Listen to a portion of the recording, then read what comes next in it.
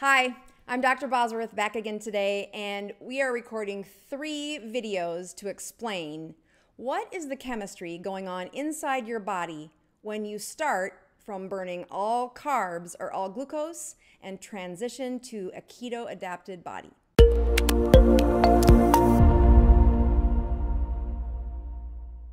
Adapting your body to burn fat happens in 5 very specific phases. We're going to go through these in 3 video parts and begin with the first 2 phases in this video. This information came from the studies of the 40-day fast, where patients entered into a study and lasted 40 days before they ate again. With each of these phases, you're going to hear me talk about what time it is in the fasting schedule, what the body is using for sources of fuel, and I pay special attention to what's the brain being fueled by. Let's start with phase 1. Using this graph, we're going to walk through each of these phases, and this helps you follow the different curves and the different biomarkers that we're talking about. So the time at the bottom of this scale is 0 to 4 hours. And you go through this many times in your life, many times in a day, actually. Every time you eat, your body fills that blood and that circulation with glucose from the foods that you eat. That glucose is burned over the next 4 hours. If you choose to eat again at the 4-hour mark, you will start phase 1 right back over again.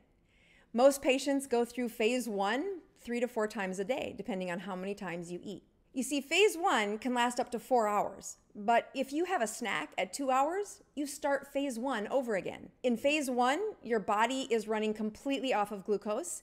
This study was built that they had not seen ketosis in months or years. The brain, along with the rest of the body, is running simply on glucose.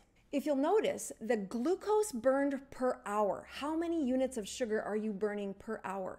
It can start as high as 400 after you've first eaten. You put in a hearty dose of orange juice and your body will soar that sugar up and burn it as fast as possible. As the glucose amount decreases in the system, the rate that you burn it decreases as well. At the end of the 4 hours, you're burning less than 25 grams per hour. Let's move to phase 2. Phase 2 happens when all that blood sugar that you just consumed has run out and your body needs to tap into its storage. The fastest place you grab glucose out of storage is your liver. This liver stores a molecule called glycogen, which is stored sugar. And it's there by design. It is very easy and quick to grab that stored sugar in the liver and use it as quick as possible. In phase 2, we think about emptying your liver. How long does phase 2 last? Asked another way is, how much storage have you got in your liver? Asked even a third way is, well, how big is your liver? I bet you've never thought about that. Your liver has the unique ability to build cells upon demand. If you've been taxing your liver with excessive duties over the last 15 years, your liver kept up with those needs. For example, if you drank excessive alcohol for the last 15 years, your body, specifically your liver, added cells inside the liver to process that alcohol. In many ways, the same thing happens with glucose. When you've eaten excessive amounts of carbohydrates, your body puts those carbohydrates into the quickest storage it can find. It turns to the liver. If your liver is full, some of that will go into fat, but your liver also gets the signal that it needs more cells. In my experience, when I find patients with the largest livers, they're not alcoholics. They're actually carbaholics. They've been eating excessive amounts of carbohydrates for 10, 15, 20 years, and their liver did its job. It kept up with demands, and it grew and grew and grew. The term for this in the medical clinic is a fatty liver. Those patients with diabetes or prediabetes or insulin resistance all have a liver that's been overtaxed with too many carbs. The liver's doing its job and making more cells, but it grows. So how long will those patients stay in phase 2? It depends on the size of their liver. Some folks who've been 15 to 20 pounds overweight for 5 years, it can take 2 days to get that liver to be empty. So phase 1 ends, phase 2 begins usually in the middle of the night for most patients. They wake up the next morning and I want to know, did you empty your liver last night? Sounds like a funny question, but I'm really looking to see, did you get to the end of phase 2? Wake up in the morning and check that morning fasting blood sugar. What am I really looking at? I'm looking at how empty did you get your liver. If your morning fasting sugar is between 55 and 85, you emptied your liver. But if you wake up in the morning and your sugar's around 100 or 105, or heavens forbid, 120, you didn't empty your liver and you're well on your way to diabetes. If that number's 120 first thing in the morning, you can stamp your medical chart with diabetes. That's how we diagnose it. Essentially, diabetes is those patients who aren't emptying their liver every night. So let's go back to those patients who have really extended livers.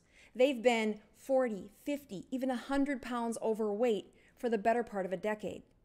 They wake up the next morning and their morning fasting sugars are 120, 130, 115. And they continue to fast.